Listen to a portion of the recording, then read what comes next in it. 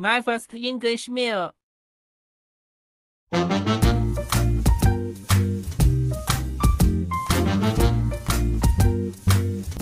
So this is a traditional English food we got today. One is called jelly eel, which has been around for hundreds of years.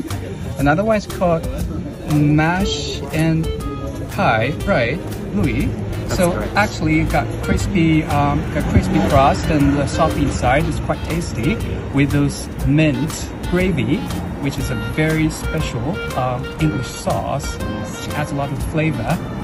For jelly eel, actually, so Louis, can you give us more introduction on the jelly eel? Because I heard that it was caught from Thames River. Is that true? That's correct, yes. It's actually fished directly from the Thames River by the inhabitants of London. What? In their impoverished state.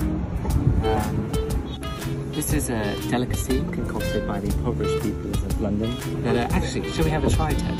Would you like to have a taste of jelly eel? It's actually the first time of my life to try this. I've heard it for a long time, so yeah, let me have a taste. Let's know what you think, Ted. How is it?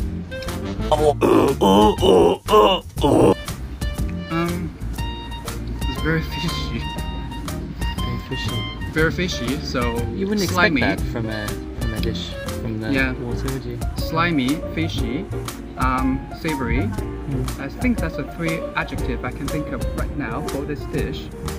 But yeah, I think it will be quite a challenge for me to finish it. So, Ted, what do you think about your first experience eating jellied eel in the city of London? It's definitely a very fun experience. I feel more connected to the people of London because since they were caught from the Thames River, which is tightly connected to the people's urban life. So yeah,